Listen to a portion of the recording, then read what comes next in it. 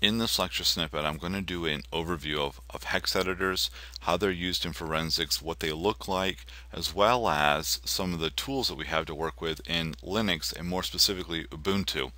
So what a hex editor is basically it's a tool that reads in all the ones and zeros of a file or the whole hard drive or even just a partition of the whole hard drive, and it actually represents that data in a format called hexadecimal. And so we actually can read in all of these ones and zeros and see what the actual file looks like on the disk itself. Now when we usually work with files on an operating system, we usually see a presentation of that file where we'll see images and we'll see letters and numbers and text all together, and we'll see lots of graphics, and we don't actually get to see what the hard drive actually is holding, or whatever drive that we're working with is actually holding in the data itself. And so with a hex editor, we get down to the most basic level and look at the ones and zeros that make up that file or that partition or hard drive itself. Now with the hex editor, we actually take in those ones and zeros and put them into the hexadecimal format. Now hexadecimal is a counting system that we have that uses 16 different digits, and you can see that it's 0, 1, 2, 3, 4, 5, 6, 7, 8, 9,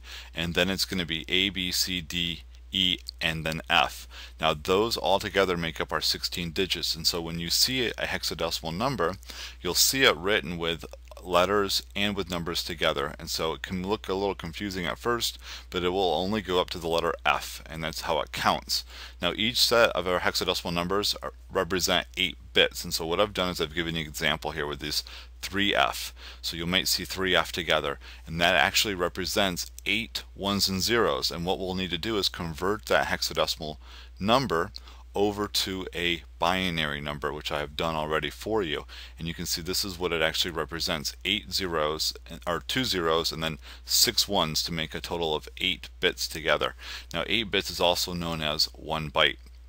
In the next video on this series, I'll actually be using a calculator to show you how to do the conversion between hexadecimal, decimal, as well as binary formats.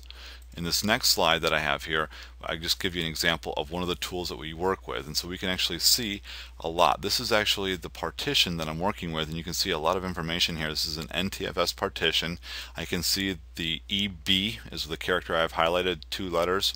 and that represents 1 byte or 8 bits. And so if I were to interpret that into binary format, that right there is telling me that on the beginning of this partition, the first bit would be a 1, followed by a 1, by a 1, by a 0, 1, 0, 1, 1, and that is interpreted that for me. Now in the center here is all my hexadecimal code. On the left hand side, they basically start off from the very beginning of either the file or the partition, and these are considered our offsets, or how far we have gone from the beginning. And then on the right hand side, we usually see an ASCII interpretation, and sometimes this will make sense, and a lot of times it won't look like anything that makes sense, because a lot of this isn't designed to be text, but we do have an interpretation here in the event that it is text, and we can see NTFS clearly here. And here are just a few of the tools that we have to work with as hex editors in Ubuntu or in Linux operating system. The first 2 that I have listed here are console-based hex editors, and there are quite a few more out there, but these are some of the more popular ones that I've seen or worked with myself. And so hexedit is the one I actually used here on this slide to actually perform this and pull this information out of an NTFS partition. So that's hexedit, and you can see hexedit can be installed running the simple command sudo apt-get install hexedit.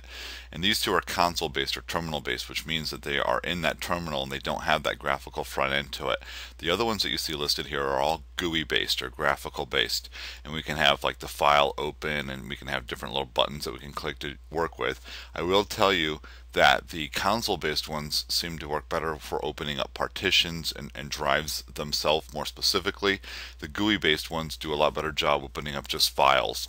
and I've had a couple difficulties trying to open up a whole partition with a few of the GUI hex editors that you see here, with the exception of WX Hex Editor, which is a beta version at the moment, and does a really good job with opening up files, opening up partitions, and really just is a good layout of a hex editor. Unfortunately, it's not in the Ubuntu repository, so you'll have to download that one specifically from the website, which I have listed here for you, and actually run it. Try to compile it if you're running it in a different Linux operating system, or just download the already compiled version of the application for Ubuntu to run it in there, and use this as a GUI application. So these are just some of the tools that we have to work with as hex editors for Ubuntu.